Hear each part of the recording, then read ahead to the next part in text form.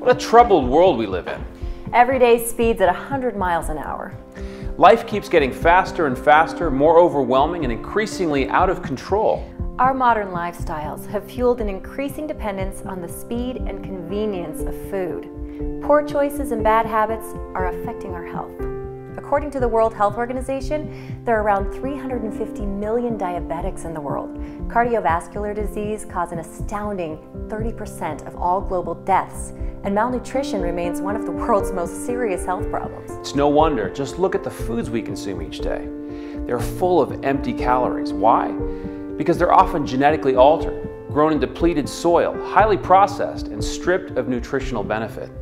Each day, we smear hundreds of toxins on our bodies through the use of skin and other personal care products.